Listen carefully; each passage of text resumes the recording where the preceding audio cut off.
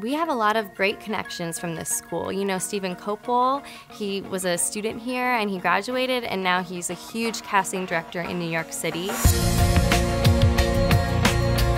Hello, my name is Hannah Fernandes, and I'm a junior musical theater major at Wichita State.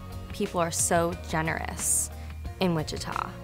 You know, more than I would have gotten if I went to, you know, a school in New York, because they're patient with you and they're willing to give you knowledge, where I feel like sometimes people are really selfish with their information, but at the school they're so willing to just help you, and I think being at the school has really helped me tremendously, you know, as a performer, yes, but also as a person and a businesswoman.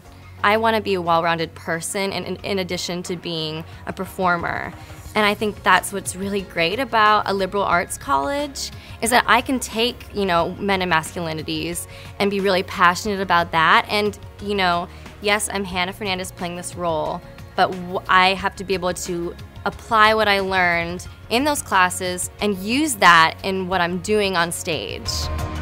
You don't truly understand or grasp what your teachers are talking about until you do it. And I think that in Wichita, you're able to really apply what you learned on the stage. It's the best. I love it.